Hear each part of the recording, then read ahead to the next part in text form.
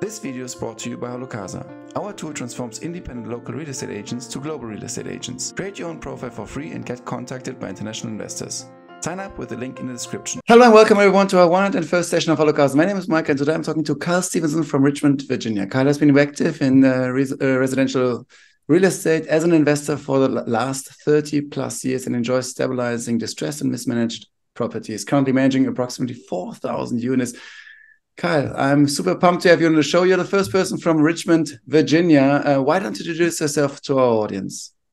Yeah, thank you, Michael, so much for having me. Again, my name's Kyle Stephenson. I do live in Richmond, Virginia, originally from a state right outside, actually, of New York. I relocated to Richmond. I'm originally from New Jersey, and anybody from New Jersey, Michael, they're real proud of being from New Jersey, but if you're not from New Jersey, you think kind of New Jersey is kind of one of the more disgusting states in the United States. So relocating to Richmond, real excited to be here. Virginia is an incredible state to do business and really follow my true love, which is real estate investing. I've been down here now for a little bit over 25 years. Amazing. Give us an overview of Richmond, Virginia. I always say Richmond, California. Yeah. For the ones, especially like who have never been maybe to Virginia, to the US, how can I imagine myself this city?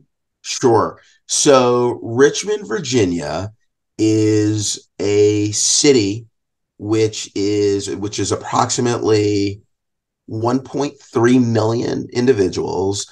And to compare that to some of the other cities in the United States, the Washington, D.C. metropolitan area has about 6 million people, and that's about 100 miles north of Richmond, Virginia.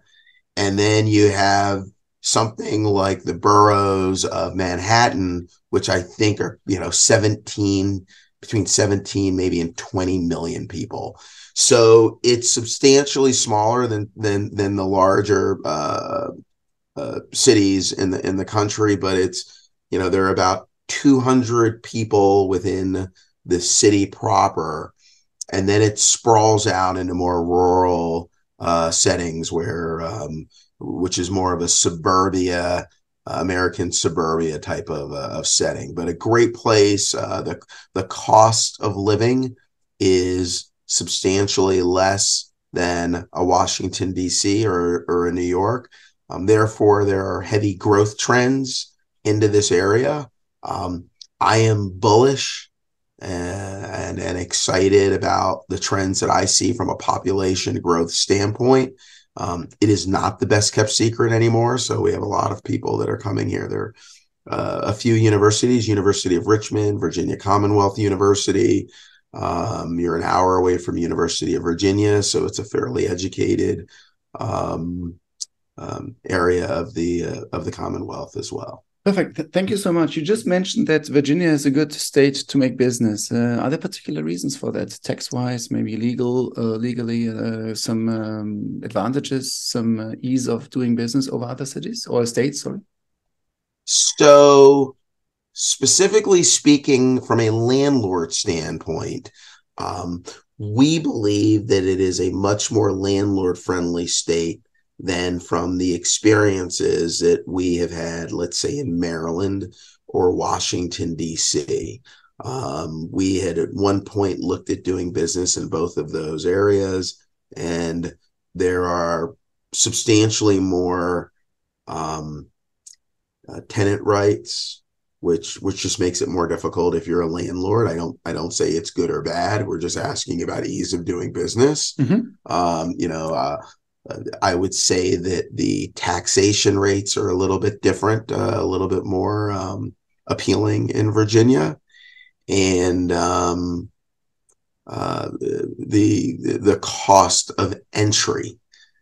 So when I looked at investing in some cities that are, a little bit further north, it may require, let's say, $100,000 to begin my investment career, where it could be 50% of that here in Richmond, Virginia, to get the ball rolling. So I would say that the barriers to entry are could be exponentially less as well. Makes total sense. Thank you so much for the overview. Now coming a little bit more towards Richmond from a real estate perspective, can you divide the city a little bit into neighborhoods which are upcoming, which are already like a little bit satisfied regarding valuation, and also maybe business districts versus residential, so that the audience gets an overview? Sure. So while it doesn't look, again, I use New York City because, most people are familiar with Manhattan or Brooklyn. So the downtown area called the Fan, or there's a neighborhood called the Fan or Scott's Addition. If you hear those, or the Museum District, those districts, I would say, are the most expensive areas to reside in the city. So I would define that as Manhattan, and there may be 100,000 people that live in that area. There are areas that are up and coming. There's an area called Manchester. Again, we can call it a neighborhood. I define that as Brooklyn, and there happens to be a little river, the James River, that goes through. I guess not little, but it's a river that goes through, and so I would kind of define that as Brooklyn. And then as we sprawl out away from these areas, it turns into suburbs that are more densely populated, and then suburbs that start to sprawl out. The western part of the city has a higher income level. The real estate is worth a little bit more, and the individuals that live there have higher incomes. I guess that only makes sense. And then the areas to the east and to the south are a little bit more cost effective to live as you get maybe 5 to 10 miles out. Yep.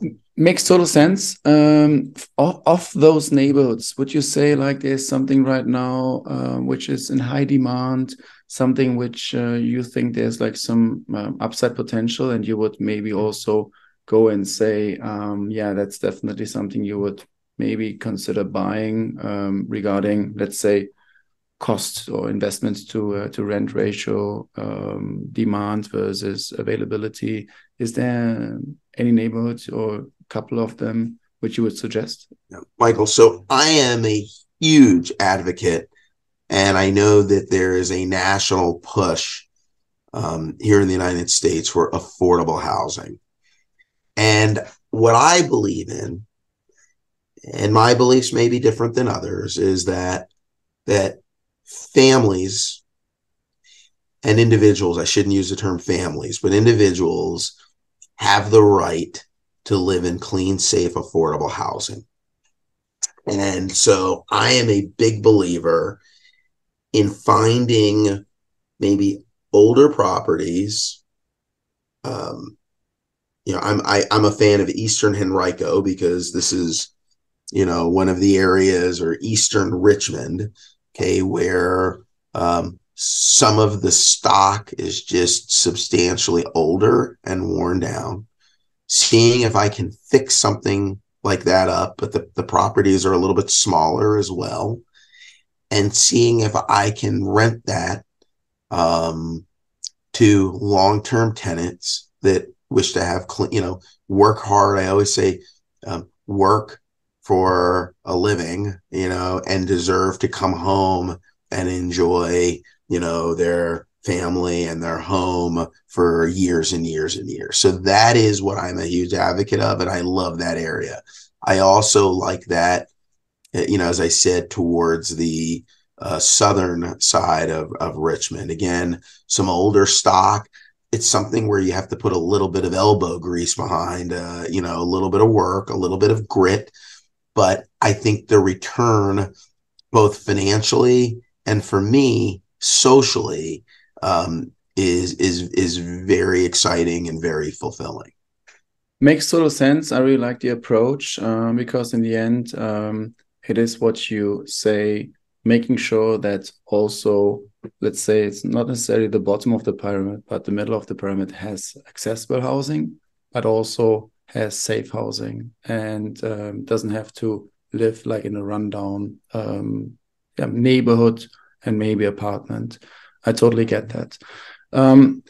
This actually is also already a very good segue towards your business. Give us an overview of your service offerings and your business and your company in general. Yeah. So obviously it's my business and it's my company, so hopefully I do love it, right? But I love what we do. I love what we stand for. So we try to, and now we manage all types of property. So we manage A class, and I define it as sexy stuff, right? Stuff with a lot of bells and whistles, and that could be apartments, that could be gorgeous estate homes. Do not get me wrong; those are pretty cool to manage. But again, what provides a lot of nourishment and is very fulfilling for the majority of our firm is to work with owners, or we may work with banks. We may work, or I'll say lenders. It could be insurance companies that have had to take properties back, but non-performing things that have been in distress, trying to take that, all right, and position it in a manner that there's a healthy return for the investor, but that we're providing an incredible product for individuals, again, that work their butts off for a living and deserve to be able to come home for clean, safe, affordable housing. So we may take, and this is interesting, we may take a property and somebody is living in the property. They may not take care of the property. It may be that individual, the property just is in disrepair. And I admit, one of the things emotionally that is sometimes difficult is you may have someone that, let's say, pays a disproportionate amount less than they should. So in US dollars, let's just say that someone is paying, I want this to be clear to people. Let's say someone is paying $150 a month for housing, but the plumbing doesn't work, the roof leaks. There are a lot of things that are going on that property, but they don't complain because they pay $150 a month.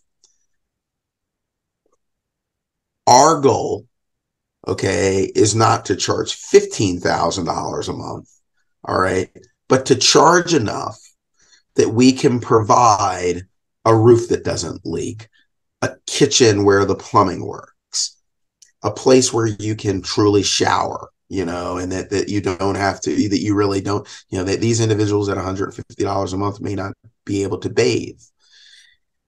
So you do have to sometimes displace people. I'm not going to make it sound as if there are not difficult decisions to make.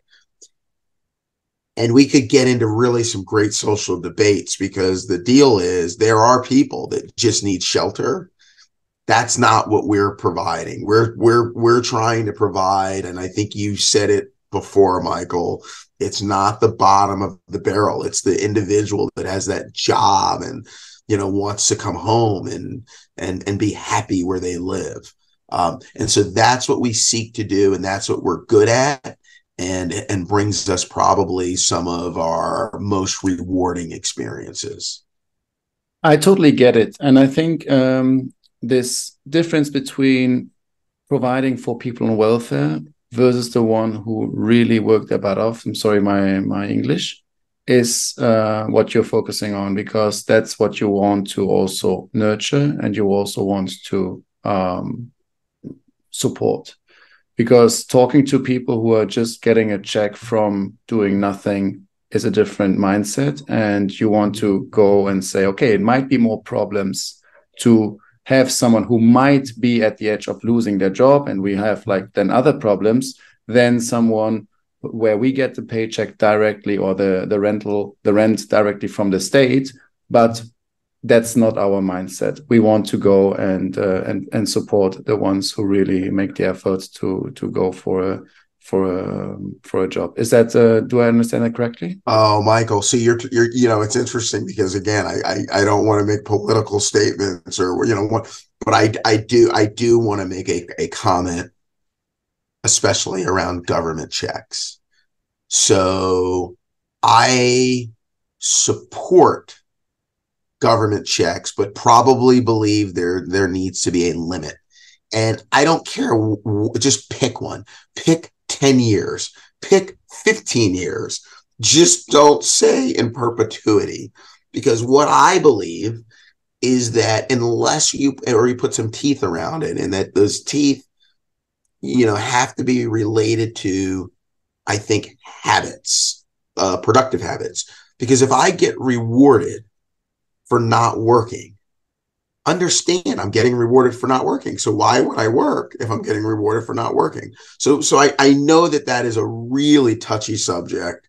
But that is kind of how I feel. Now we will rent to people who, well, in Virginia, the one thing is that there are some laws around where the income comes from. But our goal is exactly what you stated: the individuals that are working their butts off. Okay, that's exactly what it is, right? It's 105 degrees, and you've worked your butt off for the day, and you want to come home, and you want the ability that the air conditioning turns on, and you can take a nice shower, and you can sit down, and you can have supper with your family and relax. That is exactly what we like to do. That we really like that. And by the way, a lot of those individuals really like the fact that we like to do that. Absolutely, I can totally imagine. And if you allow me to give another comment on this one, I know there's like Europe is much more socialist than the US for sure. So we had I can give you like an anecdote on where Germany is at the moment, that employers are basically starting to have the challenge or face the challenge that people are quitting because the deal is better to be on welfare than for low income job. So basically the low income jobs are now competing with social welfare, because in the end they just can go and still work a little bit without declaring it on the tax return. So, and then this entire setup is much better. And then also on the other hand, a lot of retired people having, and this is a huge clientele in Germany, affordable housing for retired people, because they have been working all their lives, and in the end the pension, the money which they're getting from the government, is not inflationary adjusted at all, and they have to pay the rent. And now what we see is in bigger cities, like especially Berlin, a lot of old people on the street, basically either going for an additional job or going and collecting, those bottles in order to get the return from the supermarket, which is obviously for someone like post-war generation is questionable and maybe below what they should receive. That's a little bit like an anecdote there from my Western or European German experience. So it's interesting because, again, from the States, and we are not. Well, it's really interesting to be on this podcast. I'm absolutely loving this because we don't, in the United States, the media does not do a good job sharing what some of the experiences are in other countries. And I think that if we could get just a more open, here are the good things that go on, and here are the things that are not so good, or here is the opinion of another country, and that it would allow that all countries could function a little bit better. So there may be some things in the States that you're like, hey, the States actually, they do this okay. One of the things that's going on in the States right now is we have, we have a lot of immigrants coming from the southern border. And it is my understanding that we are paying for the individuals that are coming across, that we may give them checks and they're staying here. And one of the things, but we have a shortage of labor. And so the individuals that come here, they come here to work. They didn't necessarily come here to get a check and not work. And so and I know I'm simplifying all of this on a less than hour podcast, but one of the things, again, I'm like, well, if we could facilitate the work visas, I think a lot of Americans think, oh, well, people are coming here, they want to live in the States. No, they don't necessarily want to live in the States. They'd like to work in the States. They don't leave because they're here illegally. They'd love to be able to come in, work for 6 months and go home. They don't people like their own countries. Like, it's not. So if we could find a way to expedite the work visas, I bet you we could have better outcomes. Now, again, I'm not an expert at this. This is just me thinking of behaviors and working with some individuals that have work visas that want to go back home and be with their families. They don't want to be here. They don't want to be here forever. And it's like, well, but if the work visa takes you years to get, and you're that desperate to get out of the situation that you're in, I could see where you're maybe risking your life. Absolutely. So anyway, for what it's worth, I know we're not going to solve all of the world's problems, but I'm so happy that you're sharing some of this with me, Michael, because now you got me all excited about, hey, this is what's going on in Germany. Like, why do we not get that you just can't continually reward people for not working? Yeah, absolutely. It is exactly this, like, why don't we share and learn from each other in a more collaborative way? And why don't we do cross-pollination across cultures and learnings? And always, obviously, having in mind the societal and cultural context. I want to gear back or towards your starting of your business. You have been in running this company for a long time. Tell me, first of all, your motivation, how everything started, and also, I know starting a business is full of challenges. So why don't you give us some anecdotes on the first years when you started off this? Yeah, so it's brutal, right? So admittedly, and this is one thing I always share with anybody that wants to start a business or run a business, is you really should have a passion for the business. I've read books about, oh, this is what you should do, and you do it just to make money, and that's not me. I think that when the going gets tough, if you don't love what you're doing, you're probably going to end up quitting. And so I even since university was in love with the concept that real estate, because it is a leverageable business in the States, and it's one of the higher leverageable businesses, was the only way that someone who wasn't a doctor or a lawyer. So in the States, being a doctor or a lawyer is you kind of think of those people as making the big money. That if you were just an average American, again, my father happened to be an immigrant from Jamaica. My mother, was, and he came to the States, with a minimal amount of money, and, worked for the government for a number of years. And my mother was a school teacher. And so, very average, class, was the way that I, was raised. If you didn't make a ton of money, you could take the money that you have and you could buy a home, and then you could over time leverage it. And I would read books, like No Money Down by Robert Allen. And as time progressed, and it's been a number of years, and I'm sure a lot of people on the call, if not, Rich Dad, Poor Dad by Robert Kiyosaki, right? So if you really kind of listen to the foundations, real estate, as long as you do it properly, can provide wealth for the average American.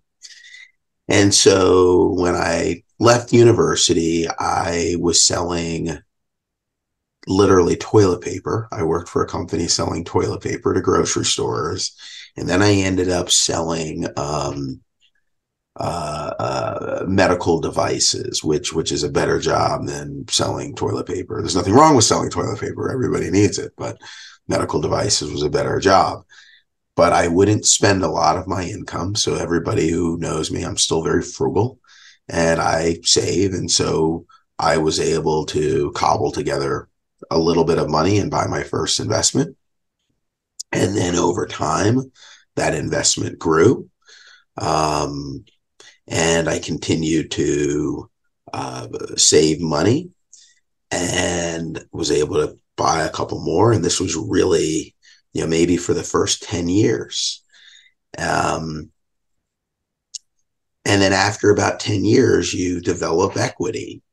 And I was able to sell one of the properties and then trade that into something a little bit larger. So, for the first 10 years, and I was in my 20s, and for the first 10 years of my life, that's really what it looked like. And I would read and invest and work. And you were still having the day job, the medical device. And I had the day job. Mm-hmm. I had the day job. Now, second 20 years of my life, or my work life, I transitioned out of medical.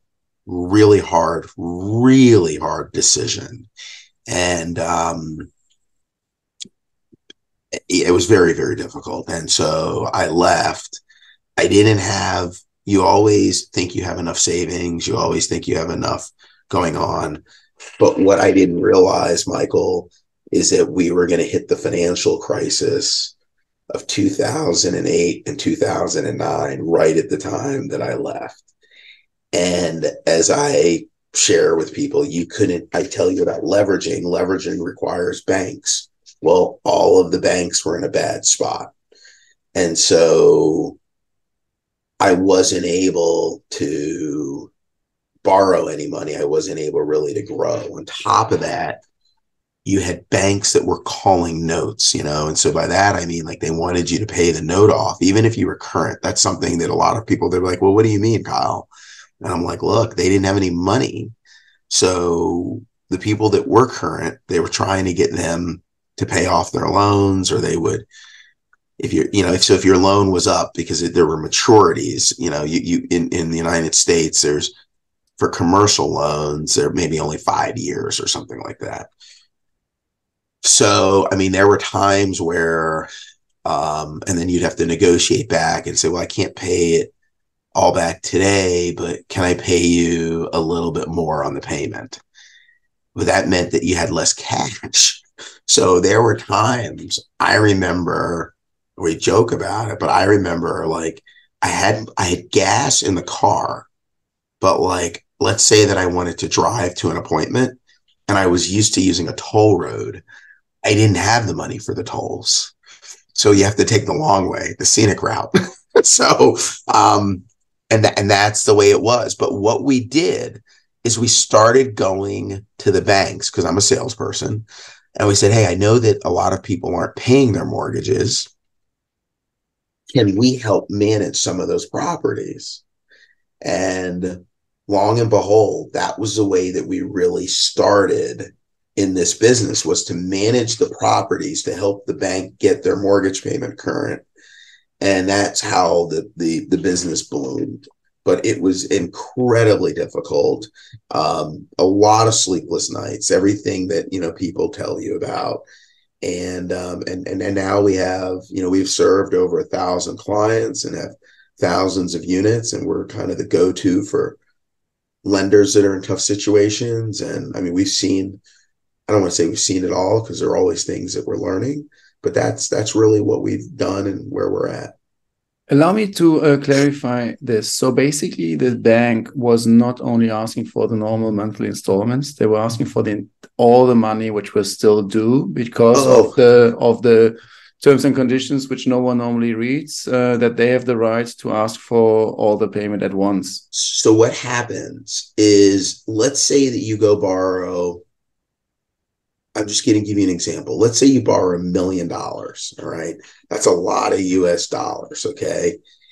And you borrow that, the bank will say, well, we'll lend you that $1 million, but you have to pay it back in 5 years. So you make your payments. Now, usually what would happen is after 5 years, the bank says, okay, we'll re-up the loan. We'll renew the loan. Or I can go to another bank as long as I'm a good guy. Okay. And I can say, hey, I have a loan now for $900,000 because I paid it down. That business shut down. So at the end, they were like, hey, thanks for doing business with us. Can we have our $1 million back? And you're like, well, that's going to be a problem because I don't have $1 million. So they would say, well, that's a shame. We'll foreclose on the property, but that's not really what they want to do. So, so the deal would be, all right, I know I pay you $5,000 a month. Can we renew it? But I'll pay you $6,000 or $7,000. They kind of had, but if you were making a little bit of money and you were using that money to live, that money was all gone. Mm-hmm. It was going to the bank. Mm-hmm. So it was a really bad place to be. I understand. Really bad place. So you didn't have the problem of worse conditions regarding interest rates. It was much more that they just wanted to have more cash, and they wanted to have even the financing, how do you call it again? The amount which you're supposed to pay back. Principal. The principal payment, basically. Yes. They just so want Michael, to have another. Yeah, sorry. Yeah, thanks. And the reason is because they would think, well, I can give them the $1 million back. I have other people who aren't paying me at all, so I have to get cash back to run my business, the banking business. So I'm going to talk to nobody. I mean, I can't ask for the people that are not paying their mortgages to pay it off because they're not even paying their mortgage. So they needed that cash back into the bank so that the bank could stay solvent. Got it. And how did you exactly, you said then it was actually, I think, like your action, like towards the offense and not defense. Maybe someone would say, you know what, let me call my medical device employer again and see how if he has a job. And you went offense and you said, hey, actually, I see a problem there. We can help you, banks, getting your money back by managing the tenants and managing the distressed company, the distressed properties. Yeah.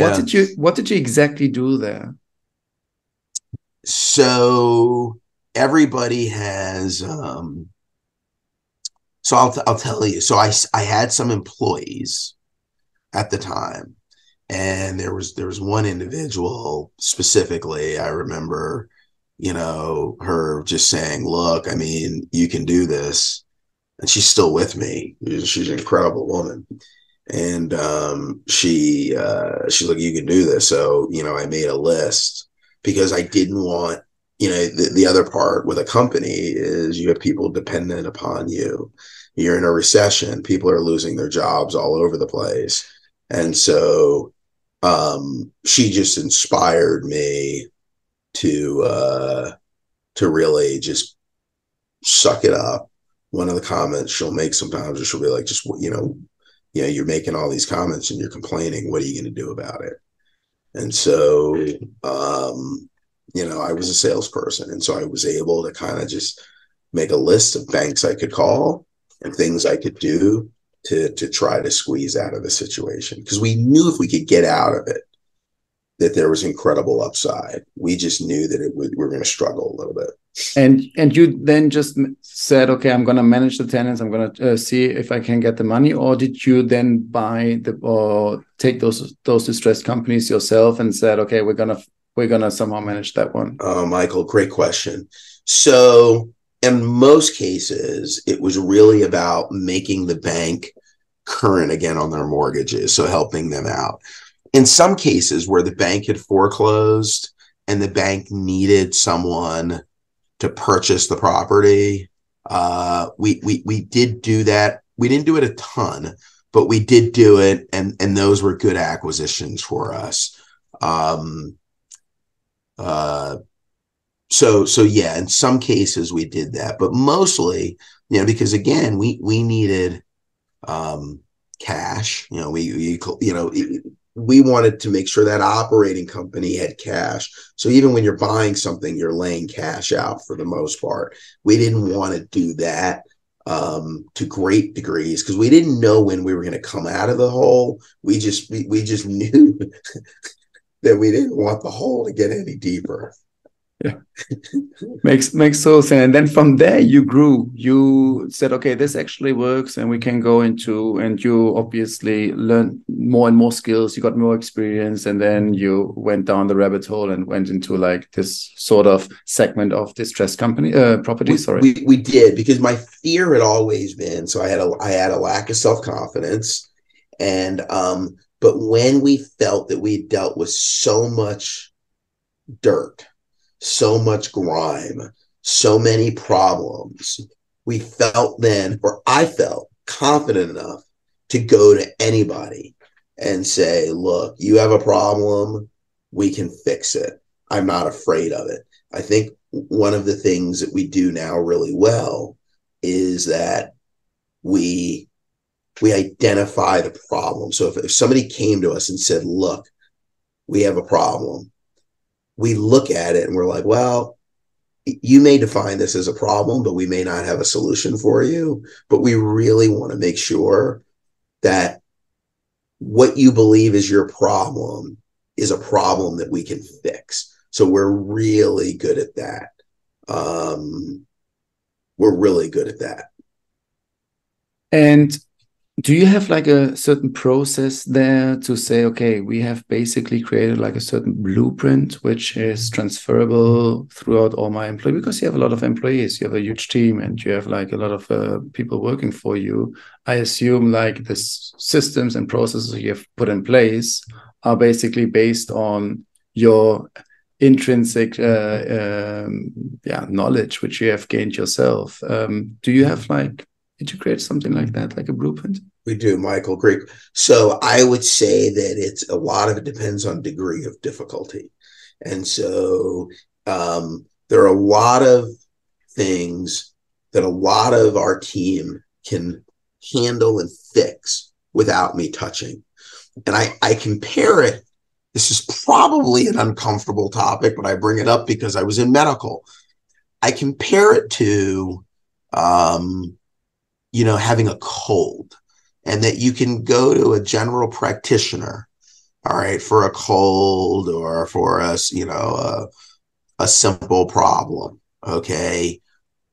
We still have individuals, okay, that may come with stage 4, all right, metastatic cancers with tumors all over their bodies, right? And then that is where I get involved and see if we have a solution to treat that cancer. And I use that term because that term usually makes someone wince, but that's what we try to do. And so again, we can handle easy things, but we don't mind taking a look at, cancer that is spread to different organs. I understand. Perfect. I assume now going towards your entire company and all your processes, I assume that you're not only going for inbound leads and you're going for outbound leads, obviously, meaning that you're very good at identifying potential and identifying certain business opportunities. Prior to our call, we talked a little bit about analytics, big data versus knowing the barber shop and I don't know, like maybe stories and smelling the neighborhoods. I would like to know from your side regarding the best practices which you apply in order to get a proper market overview in Richmond and maybe identify very good opportunities and also just be on top of the market and stay on top. So instead of even talking about Richmond, can we talk about what my suggestions would be for anybody in any market and how I would start off? Absolutely. Is that fair? Okay. So I believe that number one, one of the beauties, we talked about real estate creating wealth better than any other investment vehicle. So we talked about that. The other beauty is it's so local that the individuals that are listening, they know their neighborhoods better than I know their neighborhoods. Okay. That is an advantage. And so what I share with, or the surrounding neighborhoods. And so my suggestion is, number one, to start off with a single family home, because they're just it's not as dynamic. There's one roof that covers one unit. There's one AC or HVAC system, heating cooling system that covers. There's just one of each thing. And when you're starting, you need to understand just that stuff. You just don't want it to get too messy. And usually residents, if picked properly, also will stay longer in a single family home than another type of residence. Okay, so that's step one. Step two,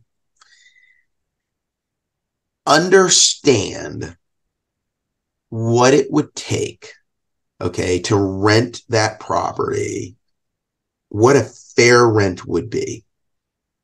And by that, I mean, you want to walk up and down the neighborhood. You may want to ask people. These are things some people are uncomfortable doing. I have no problems going next door and knocking on the door. Hey, do you rent this home? If so, what do you rent it for? I'm trying to understand the market. Be clear. There's no reason to hide what you're doing, and so that I don't look at Zillow. That gives me an idea, but it doesn't tell me the truth. The truth is by knocking on the doors, asking people what they rent things for. Okay. And the reason you want to know this is you want to know truly how much money you're going to have coming in. And then you're going to know what the mortgage is or the payments for the property. All right. The other piece, especially with a single family home, you can either learn how to do some of the stuff on your own, or you can work with a handyman or something of that nature. But you can probably at least price out the materials and understand the labor. It's a lot simpler. And so what I would do is try to make sure you know what to do to clean it up completely, understand truly what that rent is. There's some other little idiosyncrasies for me. I don't want a huge home. I want a smaller home because I don't want to have to worry about. There's not a linear relationship between rent and space. A 2-bedroom small home rents for almost the same as a 2-bedroom large home. So that's one of the things I would recommend. And then the other piece is to do it and, go ahead and make the acquisition if you can make the numbers work. I know that I'm simplifying it on a podcast, and then for you to personally manage that home for a year so you understand seasonally what it feels like. Are there additional things? What are the things you like about it? What are the things that aren't?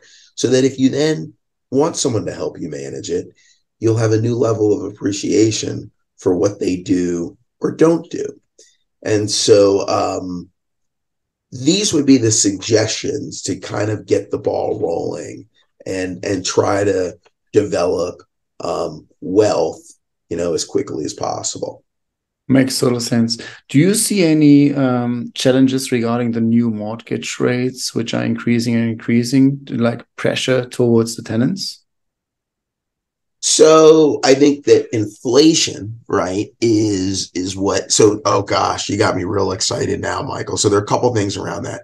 So again, that average worker is probably in the United States is making more money so they can pay more rent. So that is what's going on in the rental market. From a mortgage rate standpoint, my comment would be, if you can get a rate, if you can make the numbers work at a high rate, the beauty is rates will come down. They're not going to go down to what they were, let's say, 2 years ago. But over time, let's say that they even go down by 25%. That's from, let's say if it's 8%, it goes down to 6%. The beauty of that is you can refinance and your cost of money, goes down by that. So if you were paying $1,000 a month, your cost of money now goes down to $750 a month. That's a beautiful thing. Because in the end, you can still keep up rising rent. That's right. That's right. So if you can do it now, if you can make the numbers work now, the numbers should work later. I had someone on the podcast, and I don't remember the name. He said, just always see it from a case-by-case point. Like, okay, fair enough. If it works now, or if this property works and the Excel calculation works, then you shouldn't worry. That's fine. That's all you need to know. What's your opinion on that? Do you agree, or do you have a different opinion about that? So, I clearly I think at least right now in this market. So my only comment on that would be individuals that it was working for a couple of years, if they have the wrong finance, it's not going to work for them now. So because their rate went from 3%, let's say that they may need to re-up and the rate may be 6%. Well, now your cost of money is doubled. I would say that I like the position now much more than I would. I wouldn't have made that comment 2 years ago. I can make that comment now because I don't think, if rates are 8%, do I think they're going to 16%? No. So I would say that that comment makes more sense now than it did 2 years ago. Makes sense. For what it's worth. Totally. How about state-based incentives and schemes which landlords can use regarding mortgage rates, regarding refinancing? I know there are certain states where you can get like a very favorable interest rate for your first-time purchase. I think it's called like a FHI or something like this federal subsidy, which you get for I think like 3.5% down payment, and then you can go from there. Is there anything alike in the state of Virginia, which you can basically help and assist landlords throughout their lifetime and say, hey, let's start with that, and then we can refinance and we can upgrade and go basically like from a class A or class C property to a class B to a class A over the next 30 to 40 years? So from a financing standpoint, I'm unaware, like they have these things for new homeowners, like FHA. That's the one, yeah. That's it. That's what I thought. Okay. Mm-hmm. From an investment standpoint, there are less programs like that. And it's funny, someone asked me about this. The other developer actually asked me, and I said, I don't think the government is really, trying to help landlords buy more stuff or do more things. I haven't seen those incentives. Now, they're all different types of things. You have historical tax credits, and there are these things to help low income. There are programs. I would say for the average person, I would stay away from anything with hooks in it in the beginning, because you really need to understand the business. And I wouldn't want someone's vision to be blurred by different types of incentives, because those incentives are designed to create certain behaviors that may or may not work for the individual. FHA financing or things like that, where you get a little bit of a kiss, I call it, for home ownership. It's exactly what it is. It's home ownership. The investment stuff could be, hey, we want you to work with distressed assets, or we want you to work with, but like real distressed assets, you don't want that to be your first gig. You don't want to deal necessarily with low income tax credit projects in the beginning, because there's a bunch of paperwork and certain people you have to lease to. And you just don't want to do all of that, if that makes sense. You just kind of want to follow a simple model. Makes total sense, yeah. Give us an overview of all the rest of the services you're offering as a company. I know you have a very wide variety of service offerings. Can you guide us through? Sure. So, number one, our goal is really to make a positive difference in lives of individuals involved with residential real estate. And so it may be someone needs some valuation services. What's my property worth?